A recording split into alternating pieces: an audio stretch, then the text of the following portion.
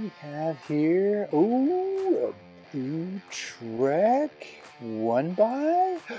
What is this? Oh, it's FX Hybrid. Beautiful. Ooh, it's in for a tune-up though. Let's see if we can get the drivetrain to be clean and inspected. Make sure the frame is all cracked up as it's supposed to be. Review this bike after this. Trek Hybrid.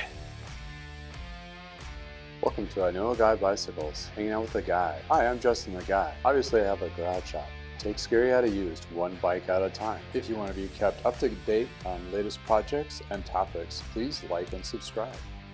Welcome back to I Know a Guy Bicycles, hanging out with the guy. Hey, I'm Justin the Guy on this old bike series. Well, not so old. We are looking at a newer version, but we're going to do tune-ups on this, which is a Trek FX3, which is a hybrid. Hybrid is not a road bike, not a mountain bike. It's the in-between compromise.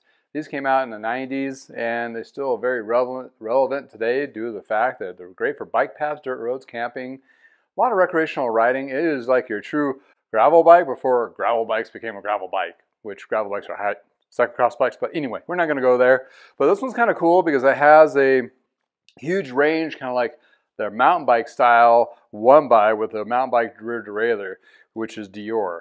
And you got the 1x out front. And on top of that is hydraulic disc brake versus mechanical, gets you better performance and so forth with hydraulics. Also, aluminum frame, carbon fork.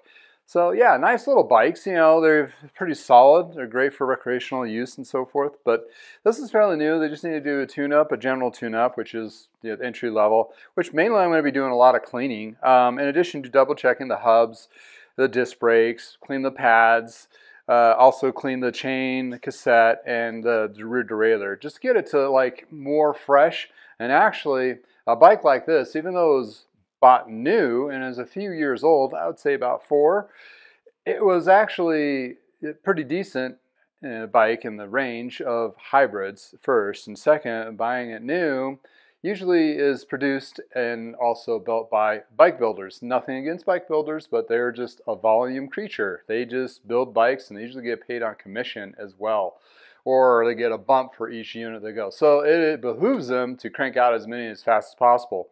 Therefore, a lot of things that we used to do back in the 90s as building bikes totally get overlooked. Adjusting the hubs, truing the wheels, double checking, they do the basics. And actually that, take away from what's from the 90s to now the 2020s, those between 30 years, 20 or 30 years, they've actually produced a lot better bike coming out of the box.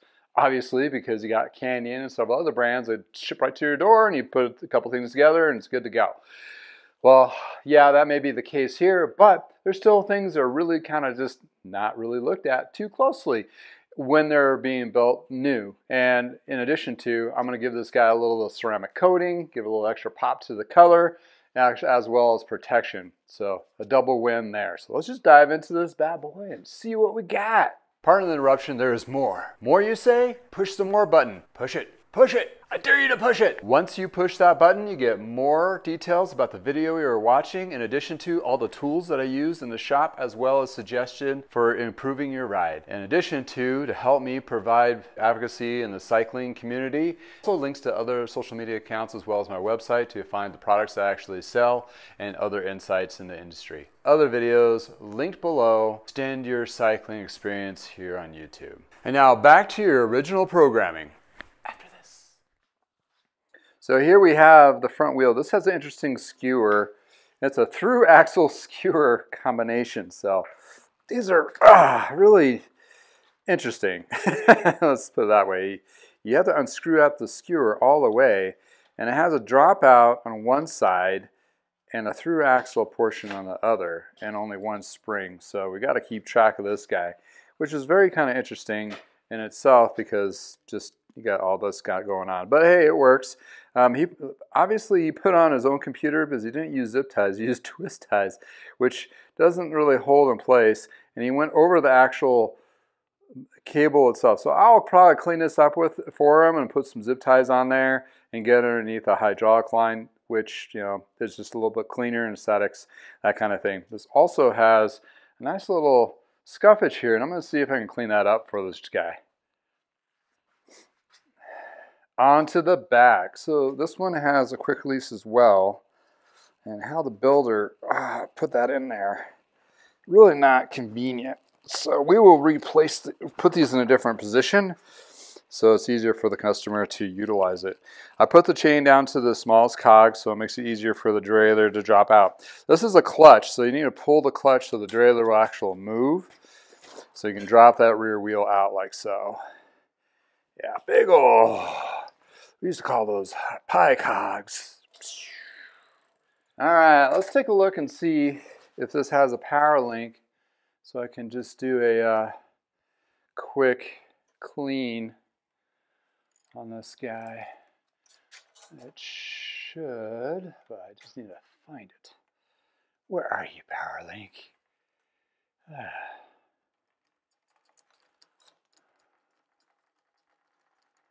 Maybe not. Oh, there you are. Okay. I knew you were in there somewhere. So I take these apart, and you want to keep track of these little guys and put them separately if you're going to put them in an ultrasonic cleaner. Like so. All right. Oh, looking at this guy. Looks pretty dirty. I think I'm going to take this off and give it a good cleaning. Oh, that cable just wants to get sucked right in there. Woo! Look at that. So this crimper, I'm just going the opposite direction.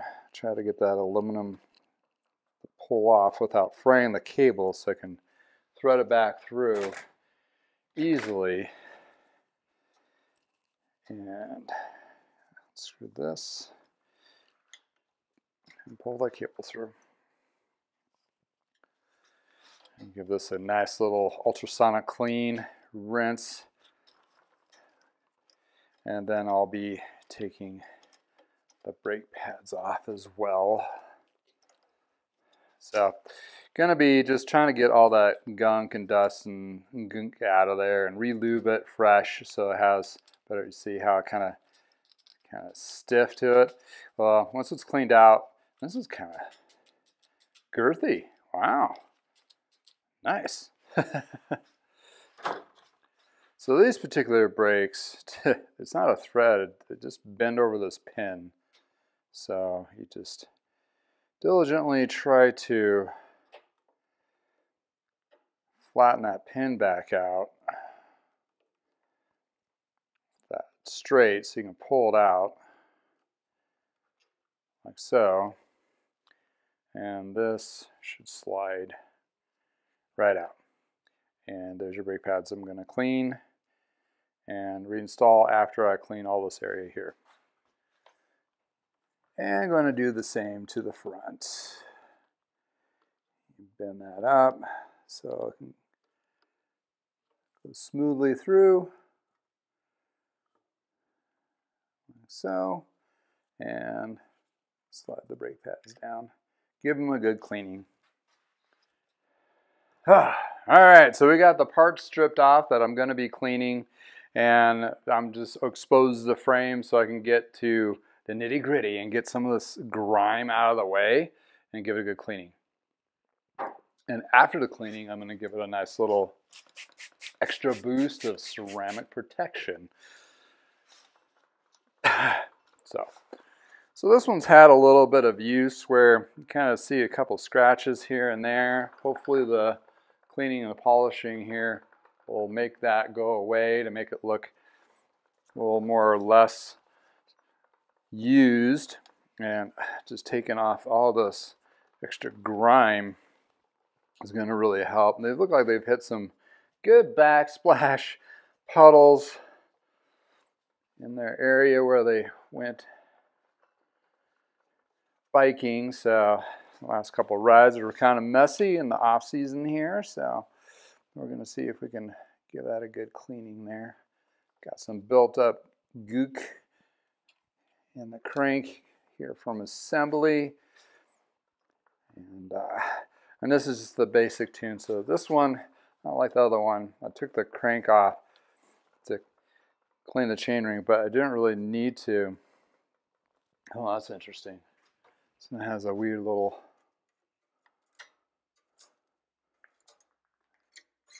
critter, something dead in there or something. Something, or they ran over something crusty. That's kind of weird. So yeah, so it's going to be just a little bit of flossing. So for yourself at home, if you wanted to clean this and not have the tools or the time or whatever, you can still floss around the bottom bracket area and get to it when you need to, and give it a good little go over. So, I mean, it's a pretty blue. I like this blue. It's awesome. And talking about that little stuff, it looks like kind of like paint of some sort. So, what I'm going to do is I'm going to take a little more of a concentrated cleaner and see if I can get that to remove. There. It's gone. Okay. Back to, oh. So it probably fell over in the garage and hit something with some paint on there. And there lies the problem on that guy. Wipe off his calipers. And I can wipe them off now because I don't have any chemicals or anything that's going to contaminate the pads, because guess what? The pads are on the bench ready to be cleaned themselves. And how I clean those is use rubbing alcohol, and then you burn them. You light them on fire. Kind of a small torch to clean off those pads, and then they're good to go. All right, I think I got the good layer of dirt off of this, and a couple of those scuffs are basically rubbed right off. All right, so gonna clean the parts, clean the frame up, true the wheels, adjust the hubs, and we'll review, check out these clean parts, check out the frame after I do my magic. Here we have a clean chain of cassette rear derailleur. Oh yeah, that came out super nice, super clean.